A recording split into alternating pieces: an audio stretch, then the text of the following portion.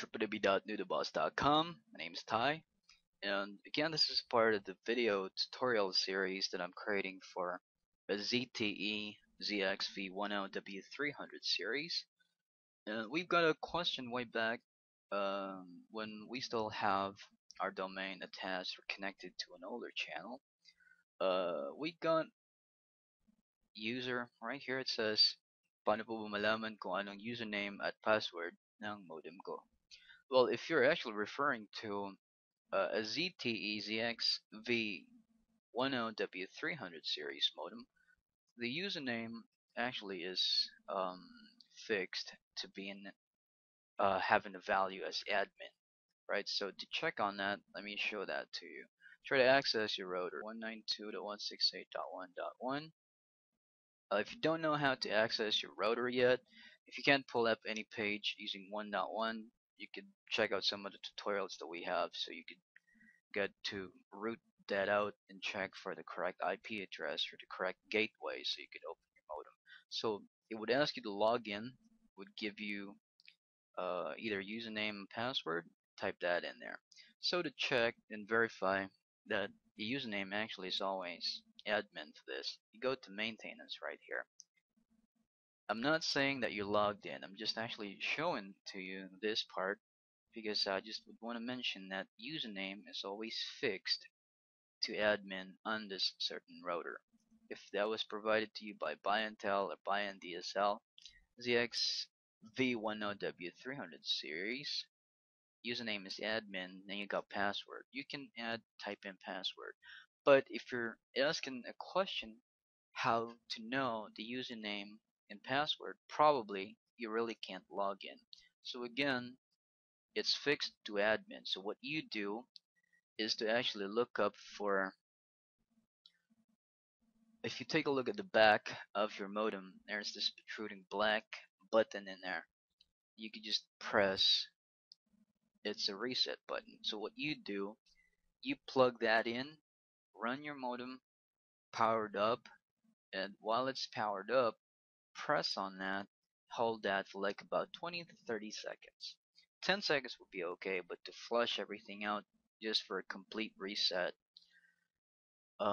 just connect your power cable directly to that modem, detach all LAN connectors or LAN cables, and press on that black button straight for 30 seconds. You will notice that there would be changes on the light.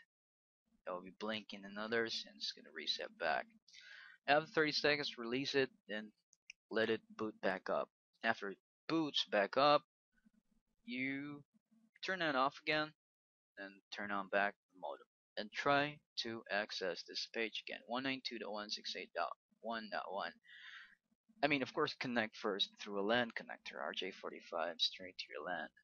But if you can't see the IP, you have to do this. Windows R on your keyboard, type in CMD, then try to type in IP CONFIG, IP config. This will verify as to if you're connected or not connected. If it would say media state, media disconnected, and you don't see any IPv4 subnet and gateway, you might as well restart your computer together with your modem. If it still doesn't work, try to reset again. If still doesn't work, try to use a different computer to do that. Also, um, you should have a gateway that says 192.168.1.1. If this will change, let's think of that it would be 192.168.0.1, then that means you can't access this page using that gateway, but you have to change this 0.1. Okay, so again, whatever you see on the default gateway after you reset your router, this is the one that you have to type in here so you can get to gain access. Alright, so if you type that in there, let me just log out a little bit so you can, let's go back to device info right here. Sorry, let me just close that and do 168.1.1. I'm still logged in. Let me close everything now. And I'll go to 168.1.1. It's going to ask you to type in a username and a password. If you're with BayanDSL, The default password is BayanDSL, BayanDSL. But I'm assuming if you completely reset the modem, you just have to type in admin. Then, as default to most routers, um, and with D-Links, username for default is admin, password is just blank. Again, default, if you may have reset, try this. Admin for the username, password, just don't type anything, just click on OK, and it should log you in. If it doesn't work, if you're using um, maybe a program BayanDSL router, try BayanDSL as the password. If you're from a different country, I believe so. The admin and blank password would work.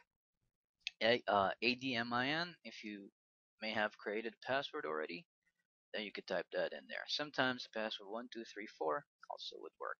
But with this modem series, admin blank password, when I reset that, it would work. Okay, so basically that's all about it with some other tutorial videos regarding this modem and some other modems. You can check out our YouTube channel, youtube.com/noodleworks, and do visit our website, www.noodleboss.com. Thanks for watching.